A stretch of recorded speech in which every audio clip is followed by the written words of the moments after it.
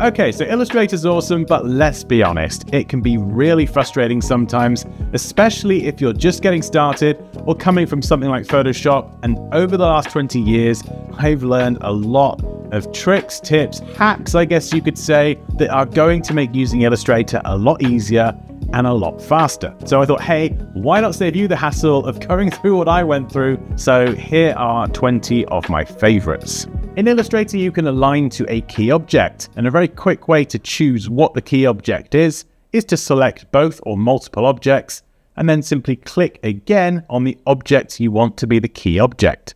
You can see it becomes highlighted, and now I can use the Align panel to align everything else to that key object. Okay, a more recent addition to Illustrator, you can see I've got a bunch of icons and a giant circle.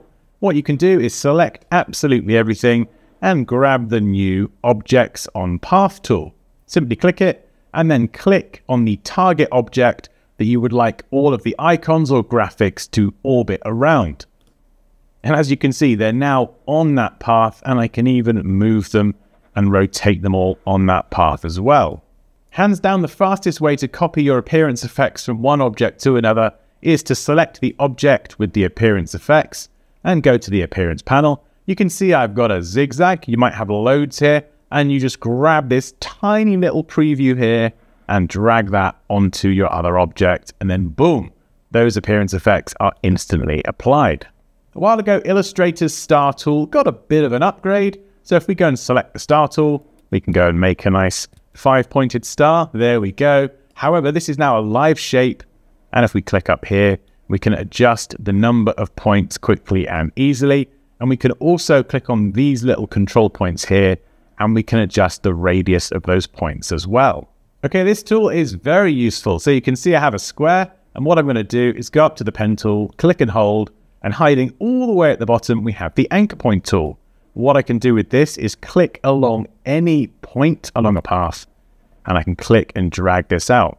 So I could take a straight line, and I could suddenly curve everything up. I could click at any point actually, and I can kind of bend this in any sort of direction, but I think I'm going to grab it right in the middle so I get a nice half circle, and there we go, I've made a cloud. A very useful shortcut to creating a squircle is something I learned the other day actually. Simply create a circle, select it, and go to Effect, down to Warp, and then we're going to go to Inflate. And we want to grab the slider here and hover around 50 to 100%, something like this.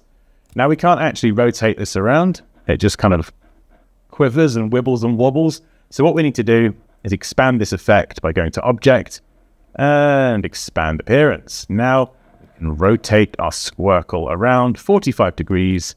And there we go. We have a squircle. I know, it's a bit weird. Circle, square, squircle, you can see the logic. This is probably my most used shortcut in Illustrator, period, like forever. So I have a circle here, and let's say I want to generate some golden ratio circles from this. I'm going to press S for the scale tool, return to bring up the window.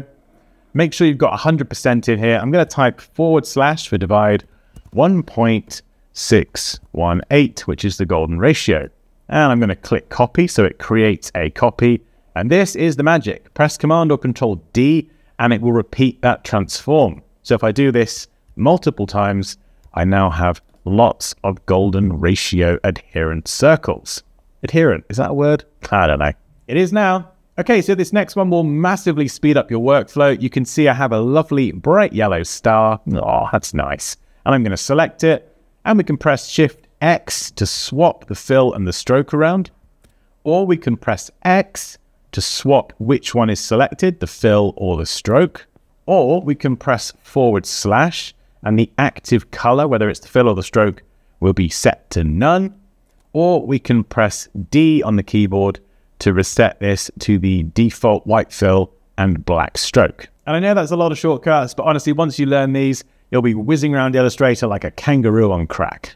Okay, another recent addition, as of, I think, maybe even this week, is down here. You can see that if I have a tool selected, we have a nice chunky status bar now, and it gives us a few tips. So if I press P for the pen tool, you can see it gives us some tips on how to use them. And if I switch to the scale tool or the rotate tool, we get some little tool tips down there that tell us how to use that tool. And that's very useful because oftentimes a lot of tools in Illustrator do have this additional functionality, and it will be years until you learn it. Whereas now, it's just sat there at the bottom of the screen.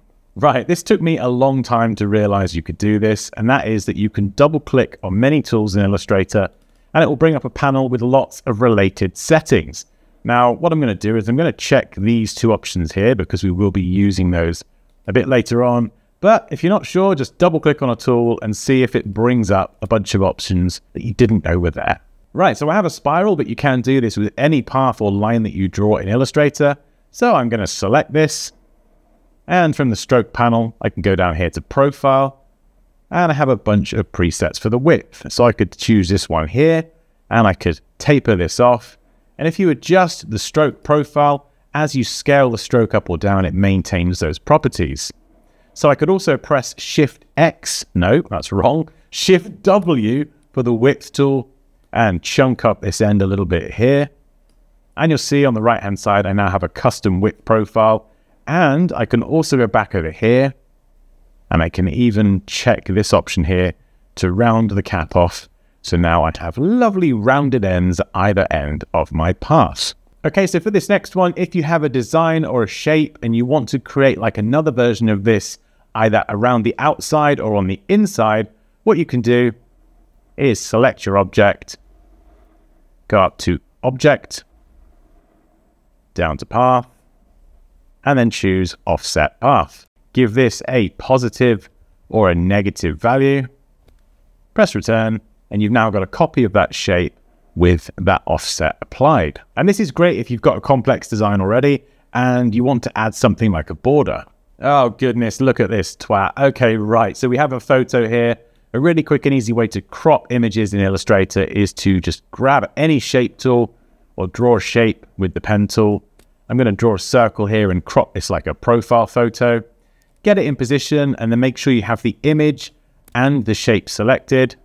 And then you can go up to Object and then all the way down to Clipping Mask.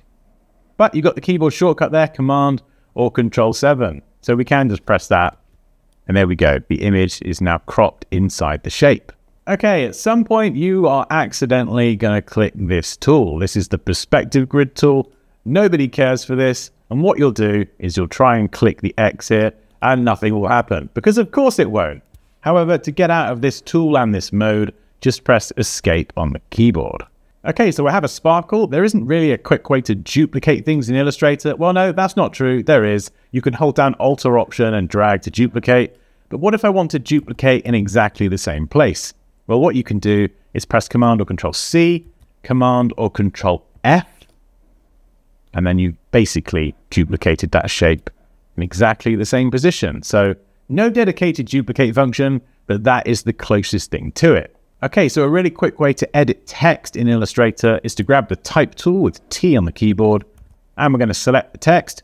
What I can do is press Command or Control Shift, and then use the left and right, the arrow keys, chevrons, the pointy ones going in opposite directions, and then we can make the text bigger or smaller very quickly and easily.